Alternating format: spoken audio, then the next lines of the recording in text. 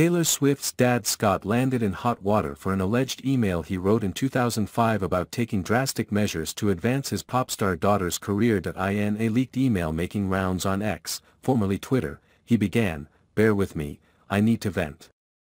Addressing the Grammy winner, Scott wrote, "I know one thing. No one is going to aid you and Taylor in becoming successful more than I will. I am your banker and I am you and Taylor's biggest fans. I will sell a load of t-shirts," he added. In a follow-up rant, Scott claimed, "Who gets to go to New York, New England and every cool appearance? Not Dad. Can't fix hair. Dad talks too much. Who pays for trips to New York? Dad."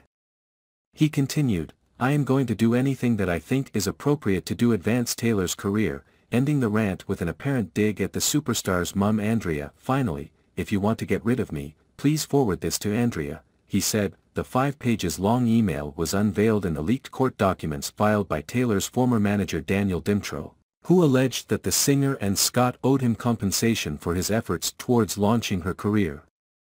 Fans rallied in to call Scott out for his creepy behavior, with one claiming, "The way he talks about Taylor like she's a business, tells me everything I need to know." Another expressed, "Scott Swift is a bad dad. I'm so shocked. It's almost like Taylor has tried to say that in multiple songs in various flowery ways." A third user chimed in, "The way that Scott talked about Andrea in that email is horrific. He is a misogynist through and through.